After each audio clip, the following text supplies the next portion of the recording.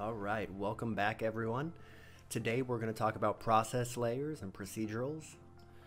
In addition to everything that we've talked about before, utilizing masks and non-destructive workflows. Last time we were here, we talked about materials and smart materials. From here, we're just going to go ahead and get started. So I'm going to click into my texture project. In here, I'm going to go ahead in the grenade base. You can see I have my fill layer. I'm going to call that base color. From here, the first thing I'm going to do is I'm going to create a new fill layer. Okay, the first thing I want to do is do a little bit of wear, like a metal edge wear. Substance has like a procedural generator, a generator that does a procedural metal edge. It does not have this in Marmoset, so we're going to figure out how to do that. So the first thing I want to do is I just want to select albedo, roughness, metallic, and let's do bump for now.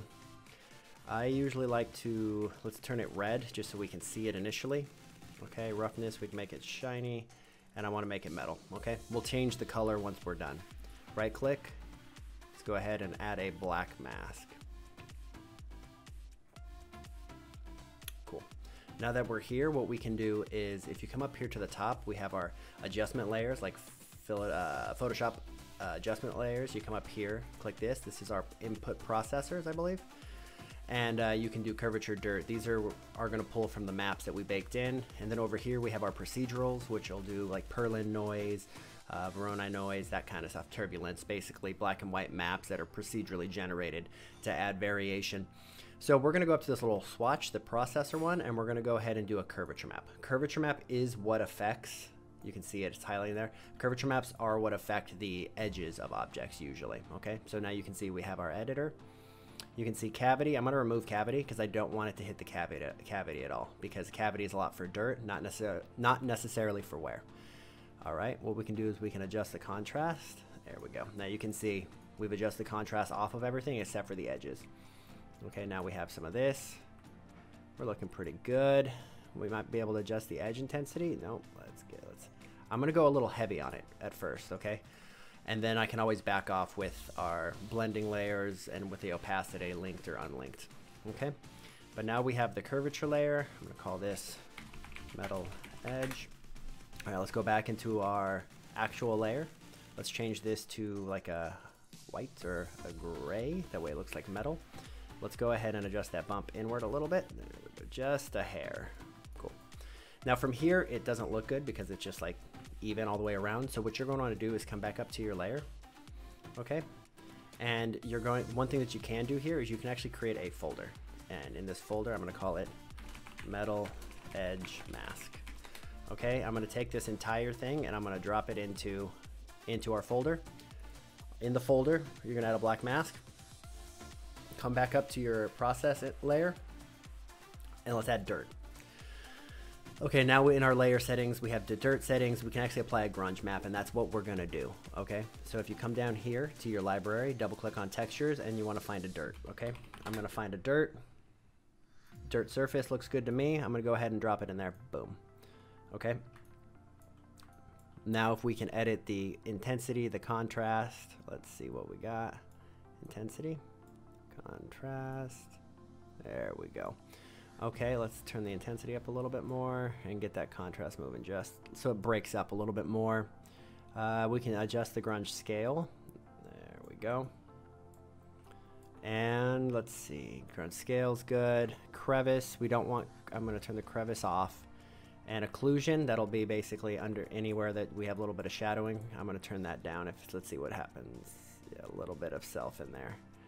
Turn it down a little. There we go. Now I have a little bit of edge wear. It is kind of blanket and masked out in certain areas, so it doesn't look as bad. Perfect. Now what I can do is I can come back into, open this up, our folder, click in here, and now we can adjust the bump and see how it looks if I bring it in just a little more. There we go. Might be a little harsh, but let's turn it up just a little, okay? There we go. Cool. Now we're getting a little bit of an edit. Alrighty, so now next thing I want to do is I want to add scratches. So I'm going to close this folder. I'm going to go ahead and create a new fill layer. In here I'm going to do bump. Oh, I'm sorry, alt click. We'll select just that one, a bump. In that bump, so I don't know if y'all can hear, I have a bulldog in the background licking his paws. All right, bump. We're gonna go ahead. We want to pull it way down at first. I'm gonna put a little bit of color in there as well, just because I want to see it, how it's affecting. Okay, I'll turn that off in a little bit, and we'll call that scratches. Scratches. Same thing. Right click, add a black mask. In here, go up to procedural. Instead of dirt, we're actually gonna select the scratch. Scratch will come in, and now we have editing. We have a grunge map we can do. We also have a scratch map this time. So I'm gonna go ahead and search scratches, and you can see we have a whole bunch. We can select a couple different ones. Let's do scratch sparse and see how this looks. Drop it in the scratch. All right, let's turn the contrast. There we go. Intensity. All right. Grunge intensity. Let's go to the top. Contrast. There we go. We just want to affect the scratches. Okay. Looks like we're getting a little bit of curvature. Edge intensity. There we go. That's not edge thickness, edge contrast. There we go. I don't want those scratches on the edge pulling from the curvature map, because you saw what it looked like. Okay, so let's go to scratch scale, and let's see how that looks. Let's adjust the contrast in here. Let's see if we can actually bring it up a little bit more. Okay. Okay, let's actually scale that down. There we go. Let's see if I can. Yeah, let's adjust the sharpness and see how that. There we go. That's what we want to do. We want it to get a little sharper. Let's go ahead and bring the intensity down a little bit. There we go. It's still very deep, but we'll handle that in just a second. Okay. Cool. All right, so that's rough. We got some scratches on there. They're a little bigger than I'd like, but I like the length of them, so we can actually adjust it up a little. Let's do contrast. Bring it in. Okay, cool. Come back to our actual adjustment layer. Let's go ahead and put it at like the metal color. We can actually add a little bit of metal in here, which would be nice. There we go. Get a little bit of a different hit. That bump is obviously far too intense. So if we go back to 5, which is base, and we just want to allow just a little bit of a specular hit when we're rotating off of it, and that's what we're getting right there. Okay. It's still a little intense, but that's because the color map. So I can turn the color off. But I'm going to keep the color on because I like that little bit of white. And what I'm going to do is I'm going to come up to the top here, right next to blending. We have opacity and a link. I'm going to select that link, which allows us to choose which map we want to adjust. And from there, I'm going to edit that. Okay. Now we just have a little bit of whiteness in there, just a very little bit. And I'm actually going to adjust this bump to 0.48. There we go. So now we just have little scratches from a distance. It just adds a little bit of breakup. Good. Now we have scratches. If we want, we could use the same masking folder technique to get that. The next thing I'm going to do is I'm going to add a dirt layer. Okay. So I'm going to come up here, add a fill layer, alt, roughness, bump. All right. So let's choose a dark color. We can choose a bright red too if you want to see how well it's affecting. Roughness. Let's bring the roughness up, and bump. We're going to leave that standard for now. I might adjust it later to see how I like it. Let's call this dirt. Yet again, same thing. You can always add a procedural without a mask. I just find it editing over a mask allows you to do a non-destructive workflow. So come up here, let's do some dirt. Perfect. And now from here we can go back to dirt. And you can choose whatever dirt. I would suggest using different dirt, but for this I'm just going to drag the same dirt in and give us a little bit of adjustment. Okay, let's go intensity. All right, let's you can see we have a lot under here, and I'm going to turn that down a little bit. I don't like all of that occlusion. Crevice, I'm okay with a little bit of crevice, not too much. And then direction, we're going to definitely want to up that direction. Okay.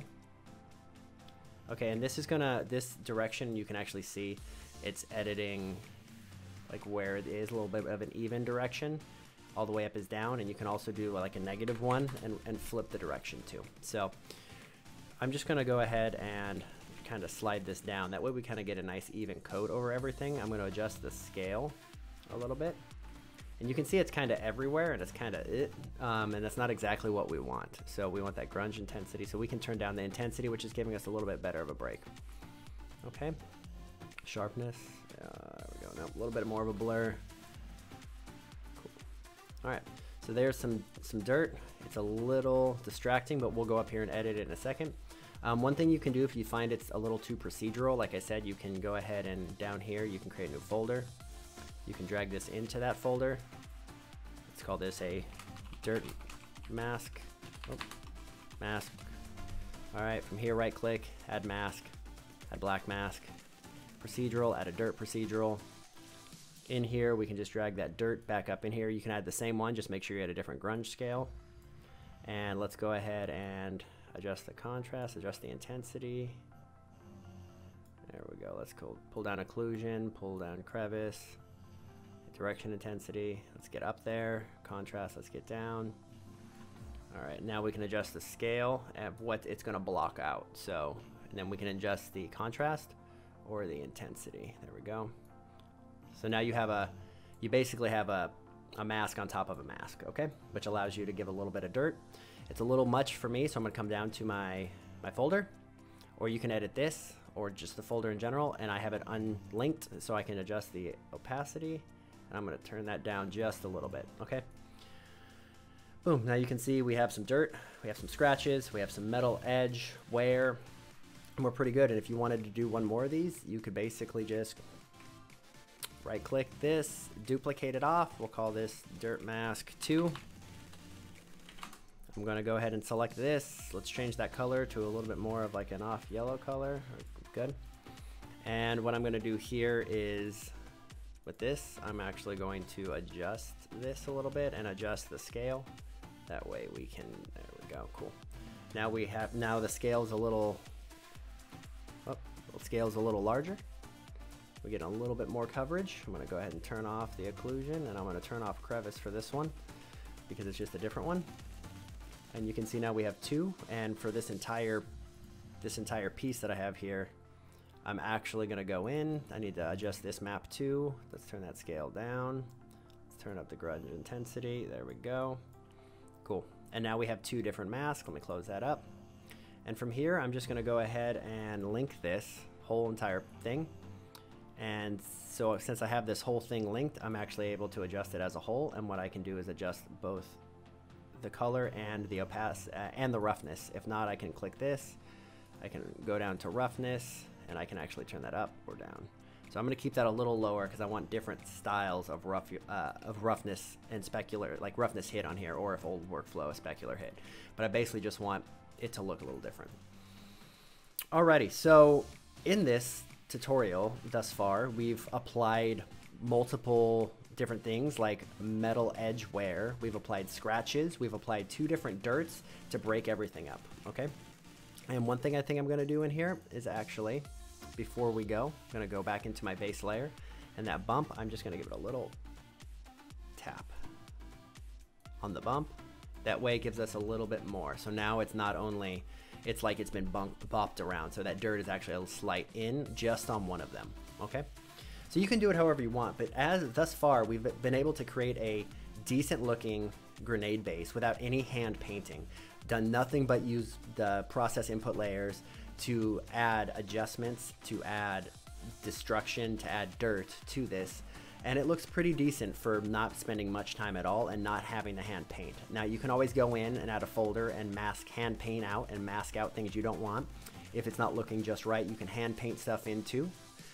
But for now, this is not a bad start for just using process input layers. And what we can do from here is do this same thing on these different aspects of this grenade.